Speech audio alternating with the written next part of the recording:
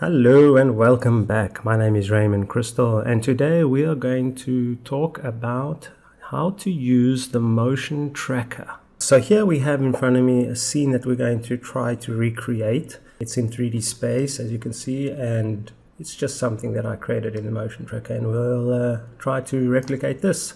So let's get into it. Okay, so here's our new composition, and let's start. The first thing that I recommend is you go to your layout and you make your layout into the motion tracker layout. This is just easier to work with, and all the buttons are all where they need to be. They have here at the bottom, they have on the top. Everything is made for motion tracking. The next thing you would do is we're going to go to the bottom corner and we're going to hit motion tracker.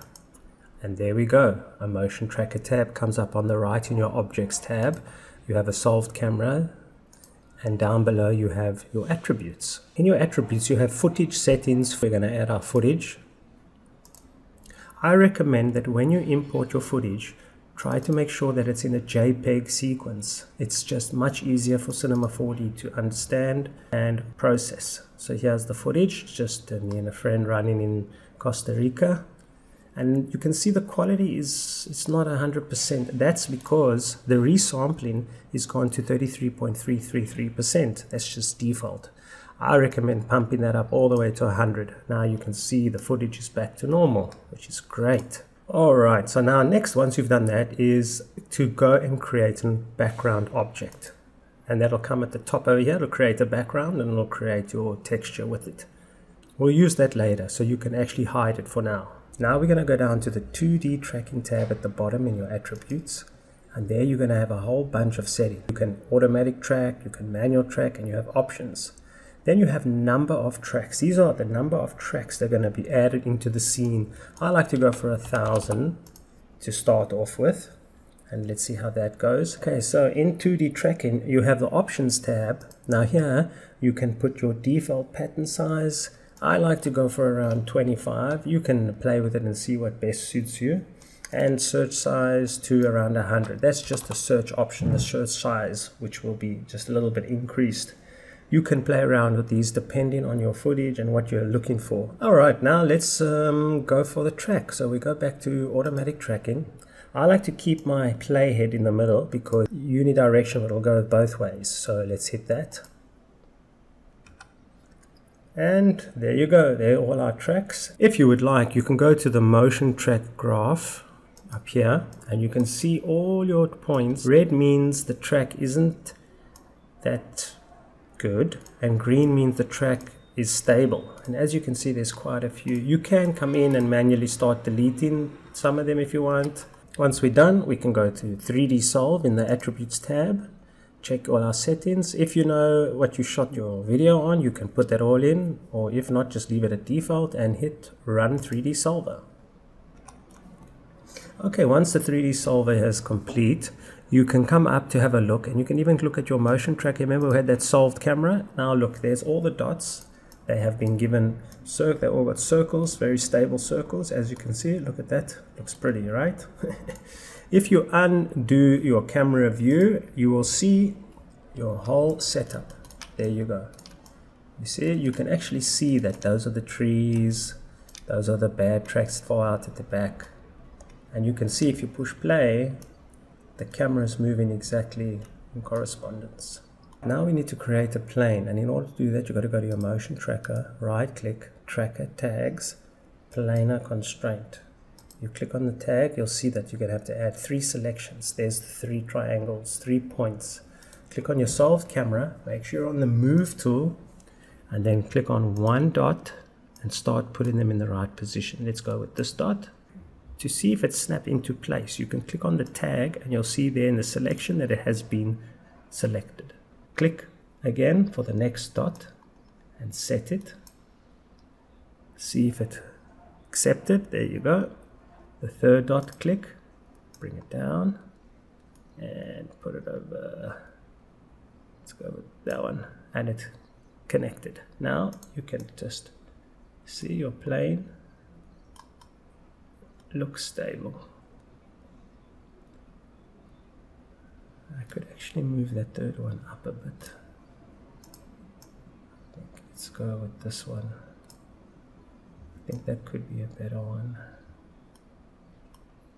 Alright, once that's done, you hit create plane, and there's your plane. Now we need to put the plane in the right position. So what you have to do is you click on your plane. Alright, so half a rotate, just put it in the position where you think it's going to be. Then you can stretch it.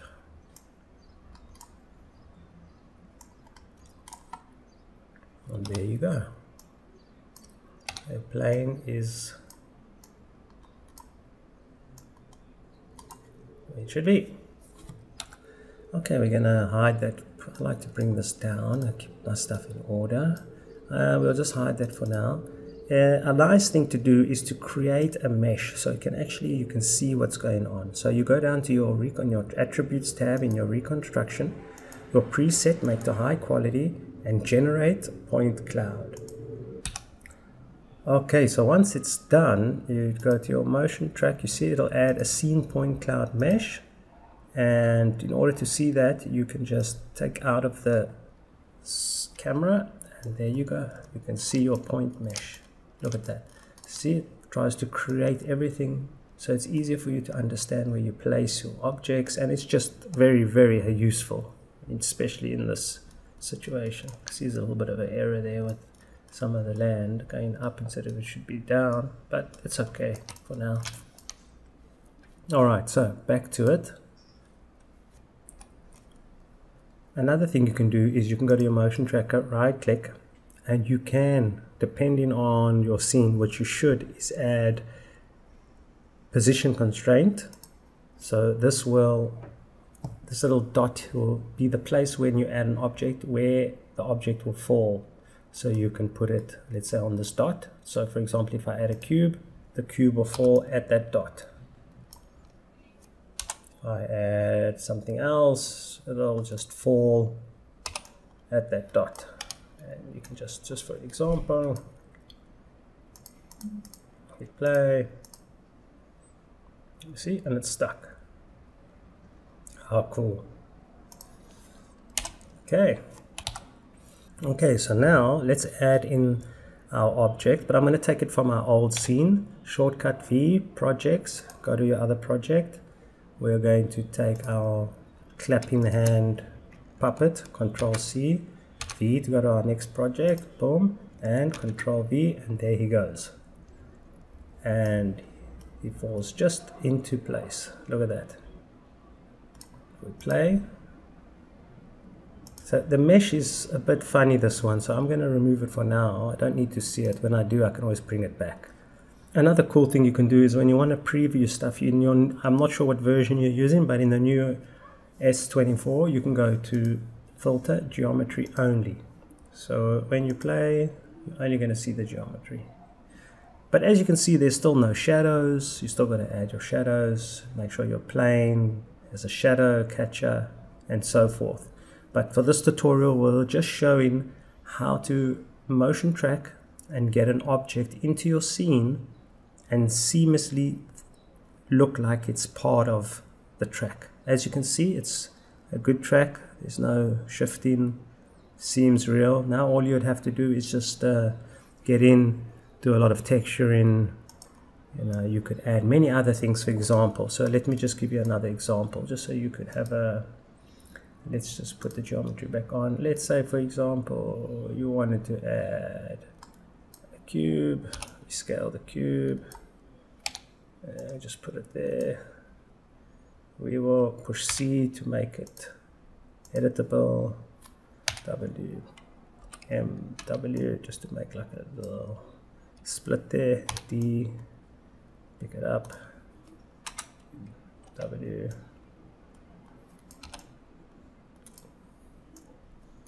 And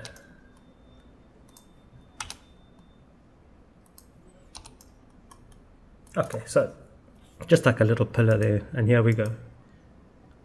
See? Yeah, so that's it. I hope that I helped you with a little bit of knowledge on the basics here. If you have any questions, please put them in the comments. I would love to help, or try to. If you think that you can help me in any way, I would love to take any advice from any of you. And if you want anything that you'd like me to try and do some tutorials on for you, I'd be more than happy. Thank you for your time and enjoy.